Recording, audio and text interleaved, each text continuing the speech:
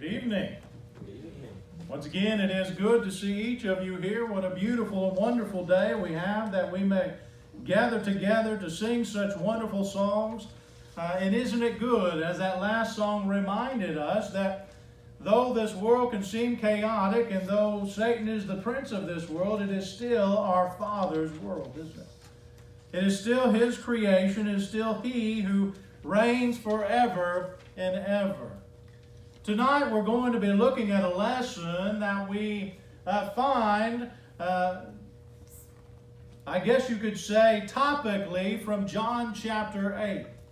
In John chapter 8, starting in verse 31, we see Jesus start talking to a group of Jews who had recently started believing in Him. Now the Pharisees before this had been arguing back and forth with Jesus there in John chapter 8. And due to Jesus' response, His knowledge, and how He handled such with the Pharisees, it says there in John chapter 8 and verse 30 that many Jews began to believe in Him. Now that's important to realize when we consider the following events that take place there in the book of John, because these are new believers, these are recent ones who see this one calling himself the Messiah, talking like the Messiah, bringing up valid, truthful facts concerning the prophecies as they relate to Him, and they start seeing that and recognizing that. And Jesus then informs them, those who are these newly believed Jews of Jesus and His Messiahship. Jesus starts talking to them in verses 31 through 38 about how being set free. Now, when we look at their response, which was not favorable to this, we see that they did not like the idea of being told they were slaves to anything. Jesus had just described, listen, if you want to be set free from being slaves of sin, you need to obey truth. You need to follow God. Their response to that was that we've been slaves to no one. We're Abraham's offspring. Now, obviously, they weren't really looking back historically speaking, because in reality, since Assyria took over the 10 tribes of Israel during the divided kingdom, and then a few hundred years later when Babylon took over the southern kingdom, they had been under someone else's control from that point on, whether it be the Medo-Persians, the Greeks after that, or at this time, the Romans. We even remember, of course, that they could not execute Jesus like they wanted to. They had to go to Pilate and get permission. They were not free. But yet, Jesus declaring to them, if you want to be set free from your sins, to no longer be slaves of sin, and to be set free, you have to follow me. You have to look at what I'm saying, which is truth. The truth, He says there, will set you free. Now, that response by these Jews is important, because Jesus then starts pointing some very vital things out to them. And one of the things that He says, based on how they responded to Him, was, listen, if you think you're not slaves to sin, you're not listening to your heavenly Father, you're listening to your earthly fathers. You're not listening to God, you're listening to man. And then He goes, starting in John chapter 8 and verse 44, to describe who man listens to, and because they're listening to man, whom they are listening to. He says there in John chapter 8, verse 44, You are of your father, the devil, and your will is to do your father's desire. He was a murderer from the beginning and does not stand in the truth, because there is no truth in him. When he lies, he speaks out of his own character, for he is a liar and the father of lies. But because I tell you the truth, you do not believe me. Which one of you convicts me of sin? If I tell the truth, why do you not believe me? Whoever is of God hears the words of God. The reason why you do not hear them is that you are not of God. Now, Jesus makes some very powerful statements to these newly believing Jews. Yes, they were starting to come around. Yes, they had started to realize and believe Jesus, this man might be the Messiah. But they were still, instead of listening to God, they were listening to the father of lies. They had and were still getting caught up in Satan and him. Today, when we think about life, when we think about time, one of the things that's very easily noticed is that from the time we find Satan and Eve interacting, Satan has been using the same basic lies all throughout the centuries. Tonight, what we're going to look at, what we're going to examine, is the 3 lies he gave to Eve. The 3 lies he told to her that she took hook, line, and sinker.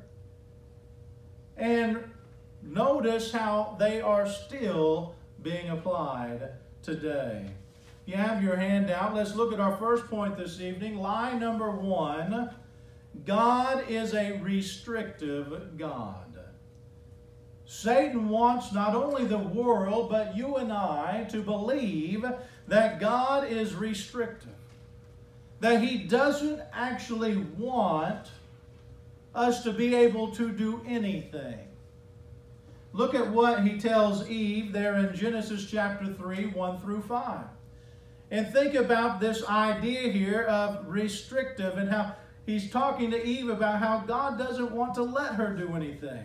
Now the serpent was more crafty than any other beast of the field that the Lord God had made. He said to the woman, did God actually say you shall not eat of any tree in the garden? And the woman said to the serpent, we may eat of the fruit of the trees in the garden, but God said, you shall not eat of the fruit of the tree that is in the midst of the garden, neither shall you touch it, lest you die. But the serpent said to the woman, you will not surely die, for God knows that when you eat of it, your eyes will be open, and you will be like God, knowing good and evil.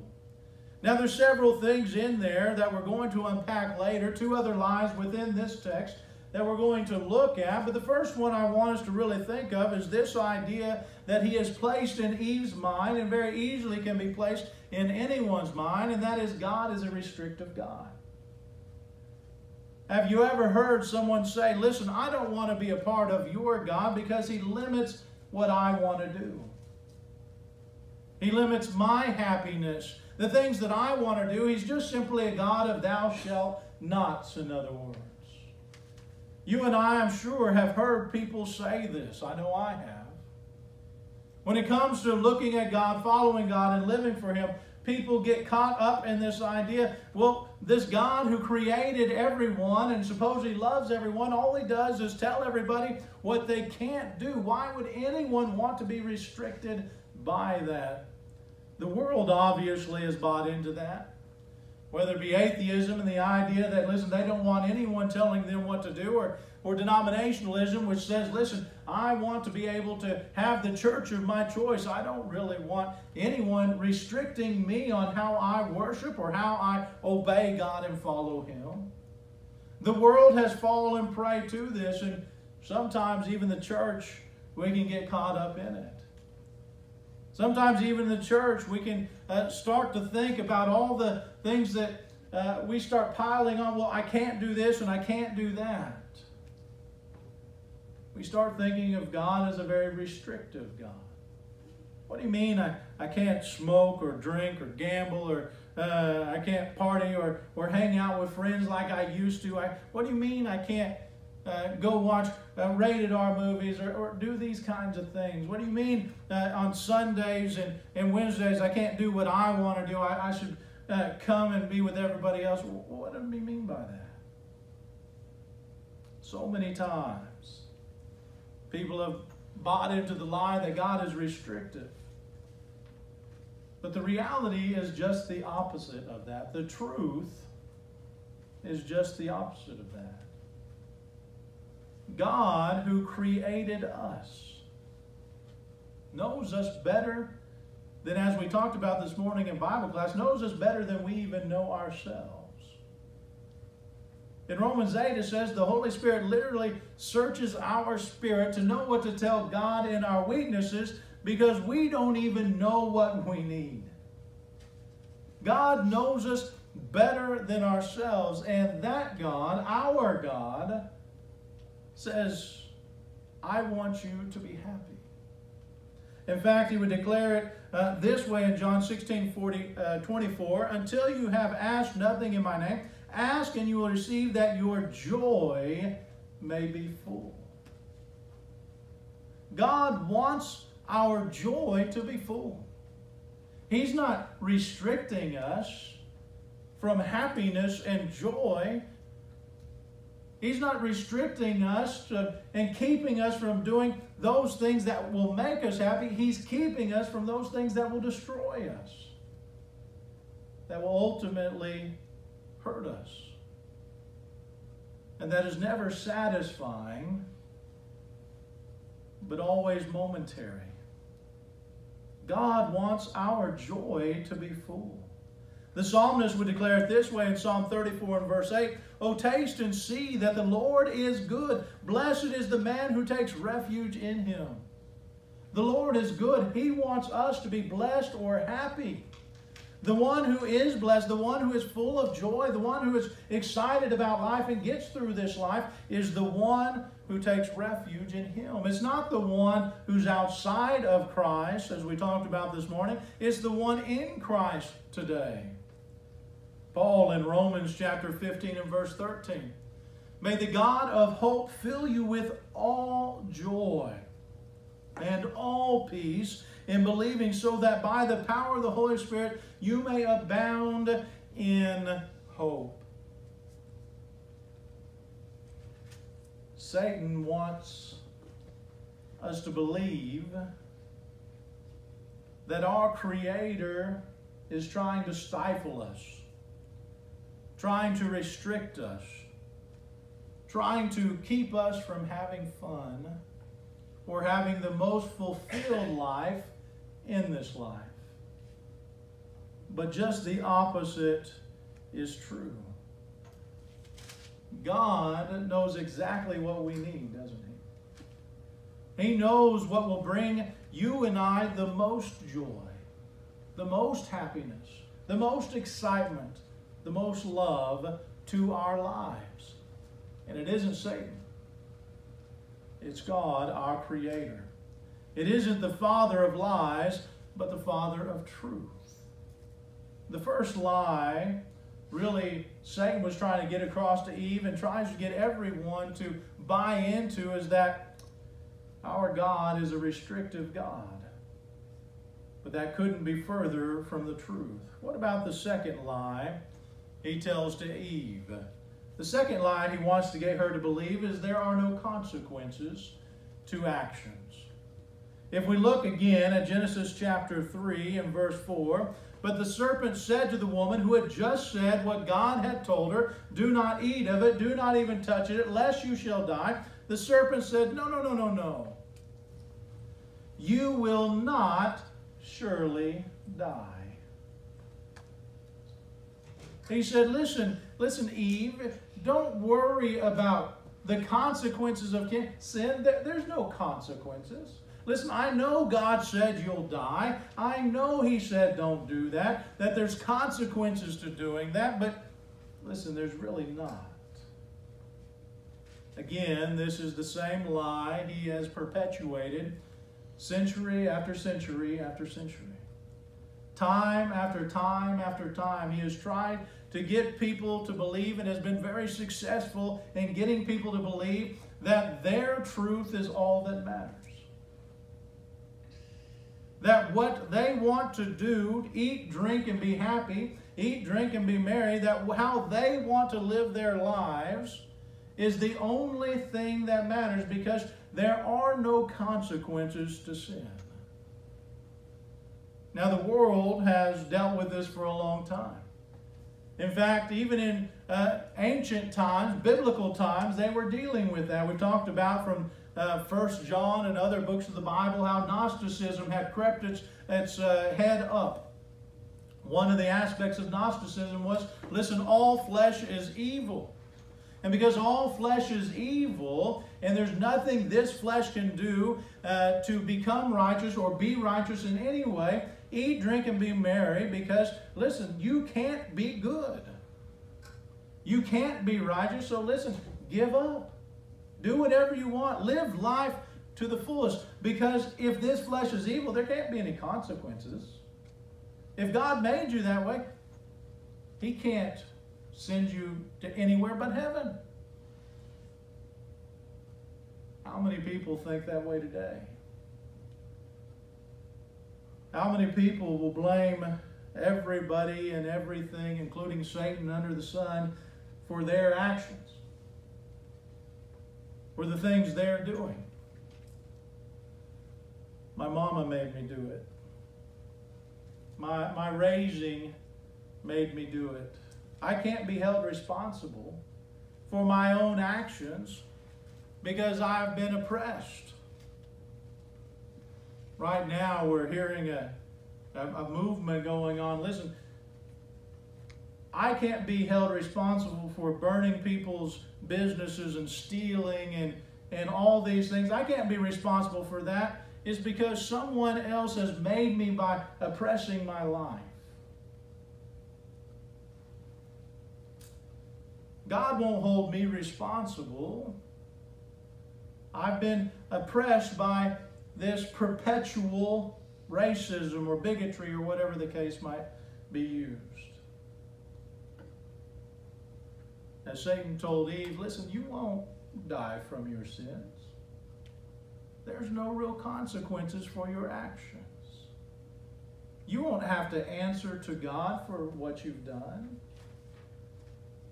Paul would say, however, in Romans 6:23, for the wages of sin is death. There are consequences, aren't there? Satan lied to Eve. She spiritually died the very moment she took part of that fruit from that tree. She spiritually had no chance at heaven because of that one act. Unless a few verses later God would say He would make an avenue. God didn't lie. Satan lied. The wages of sin is certainly death. There are consequences to everything we do. Paul would tell the church in Corinth there in 2 Corinthians 5 and verse 10, for we must all appear before the judgment seat of Christ, so that each one may receive what is due for what he has done in the body, whether good or evil. There's no getting around it. Every single one of us, every single person is going to have to deal with the consequences of their choices and their actions. If to righteousness, then the blessings that come from that, this reaping that comes from that sowing. If to unrighteousness, then the reaping that comes from that. We will all appear before the judgment seat of Christ. There's no getting around it. The psalmist declared the same thing in Psalm 62:12. And that you, O Lord, belong steadfast love, for you will render to a man according to his work. You will render to him, you will give him that, or reap to him that which he sows. In lie number 2, Satan said, listen, there's no consequences, Eve. There's no consequences, world, to the sins that go on. there's no consequences to doing the wrong thing. If COVID-19 has taught us anything, it's that far too many have started believing that. I don't have to attend anymore. I can virtually do so, even though there's no scriptural reference for that. Even though all the evidence shows that, listen, this thing's not that much more deadly than the flu anymore. I must stay away from doing what God has prescribed. Now, I'm not saying there aren't situations where that might need to be done for health reasons. What I'm saying is far too many people are prescribing to Satan's lie that there's no consequences for my actions. If I want and feel this way, if I have this fear, then it must be right. My fear of COVID overpowers consequences and a fear of God. What's the third lie Satan tells? Lie number 3. And that was, you can be God. Now this sounds like a desperate move really on Satan's part. But nevertheless, it is a powerful move that he not only got Eve to believe, but gets a lot of people to believe. Notice how he said it there in Genesis 3 and verse 5. For God knows that when you eat of it, your eyes will be open, and you will be like God, knowing good and evil. Now Satan wraps this in a very nice bow. It's got sparklies on it. It probably smells good to, in this smell good sense. He might have put a little fragrant oil on there. And he said, listen, if you do this wrong, if you do this sin, you'll be like God. Not God himself, you'll be like him. You'll be a God unto yourselves. You'll know good and evil. Don't you see the benefits of that? That you can make your own choices about what's right and wrong. You don't need God anymore. The truth of the matter is, many people today, inside and outside of the church, like to play God in their lives. They like to make decisions based on not what God would have us to do, but what I want to do. I'm in charge of my own life, so many say. I'm in charge of the things I do. Destiny is in my hands. Now, in a certain sense, that is true. Listen, the choices we make, as we talked about just a moment ago, the choices we make will determine our judgment. If we choose to be righteous and follow God, then obviously we will get to go to heaven on that great day of judgment. If we choose unrighteousness and not following God, then we've made the choice to spend eternity in damnation and hell away from God. But that's not what Satan is trying to get Eve to understand. What he's trying to get her to think like is he's trying to get her to play God. Listen, you can know what's right and wrong. You can make up the rules as you go. That's where man, because it becomes a God unto himself. If Satan can get us to believe that what we think is just as important or more important than God, he's got us, doesn't he? If he can get us to believe the lie that what we come up with as man, whether it be of our own or our trust in man, then we can be just fine. Think of the Jews, for example. The Jews had the book of traditions. It had been passed down year after year after year. It had grown to be greater in size than the Bible itself at that time. And Jesus declared that this book of traditions was more important to the Jews than his word.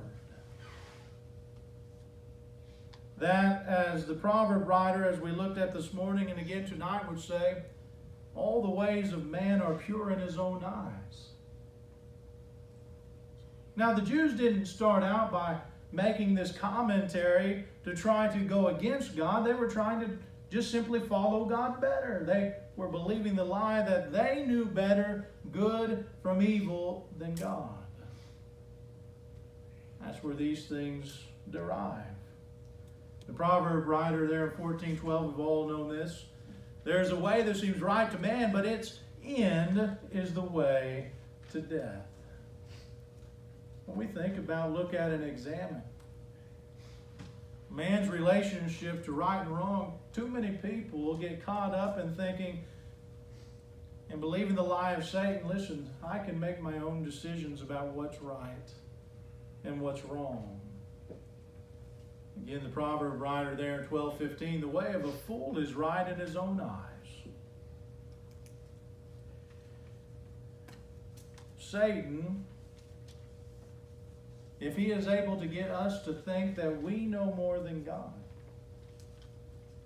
that we know right and wrong better than God, in other words, we don't always have a thus saith the Lord for what is right and wrong, that we have just made that choice, then Satan's got us to believe the lie that we are God and can make those decisions. But as you and I know, there is only one God, as Paul told Timothy in 1 Timothy 2:5. There's only one author of salvation, as we discussed this morning. And he is the only one that is truth and can demonstrate and show truth to us. Satan wants us to believe that God is restrictive, that he doesn't care whether if we sin or not, because there's no consequences to sin, and that we can literally determine ourselves if something is right or wrong. If Satan can get us to fall into any or all of these, we lose focus of truth. Truth no longer matters because, as we've said before, the popular phrase, we have our own truth then. It's a lie. It's not true.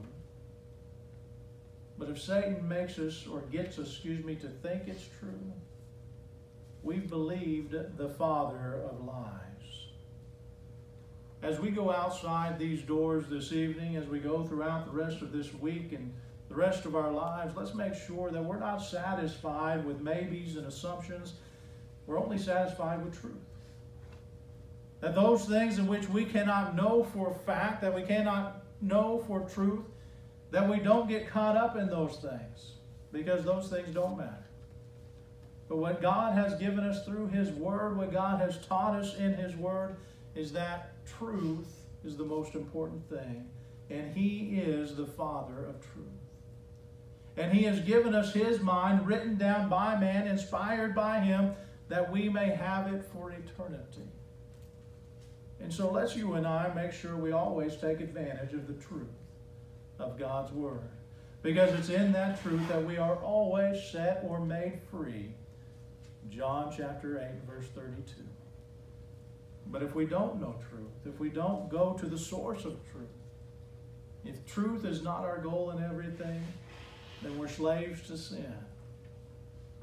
So this evening, if there's someone here reflecting upon this, realizes maybe you've been struggling with this. Maybe you've been looking at your own self for direction rather than God as you should. Maybe you've been making decisions. Maybe you've believed the lie, one of these lies of Satan, or all of them. Whatever the case is, if you find yourself in danger, make the necessary changes. Correct it. Do what's right. Go back to God through repentance. Confess that sin.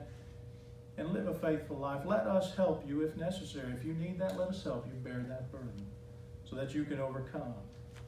So this evening, if there's someone here who needs the prayers of this congregation, to have its love, its care, and concern to help you in this journey of life as we all strive to get to heaven, let us know by coming forward as we stand and as